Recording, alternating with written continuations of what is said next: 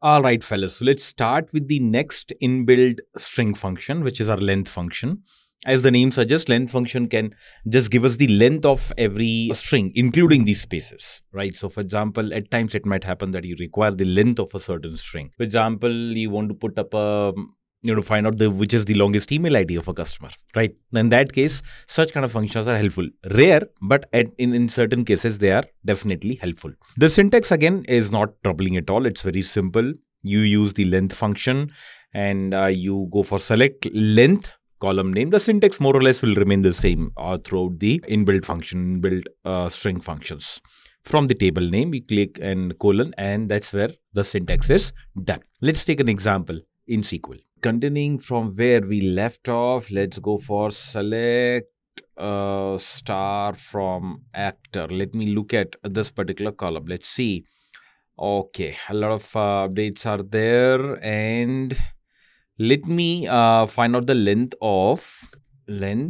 or I'll go for star. I want the entire data along with the length of the characters. Length first underscore name, length last underscore name, and first underscore name as first name length.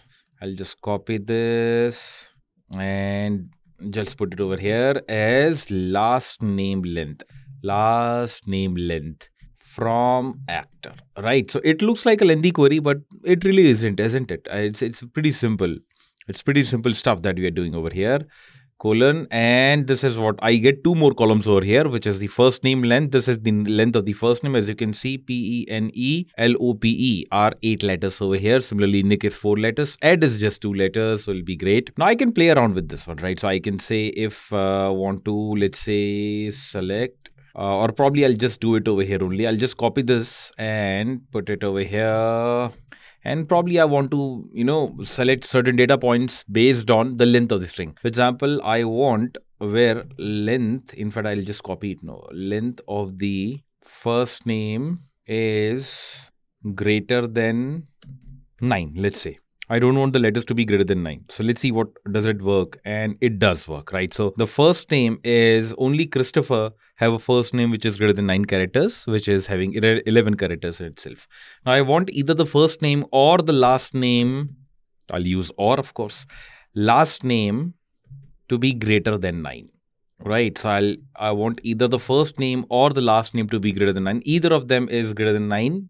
I say that give me those data points and I get it, right? So I can see that Christopher Barry and Christopher West are 2 guys who are having first name length character greater than 9 and rest of them has last name character greater than 9.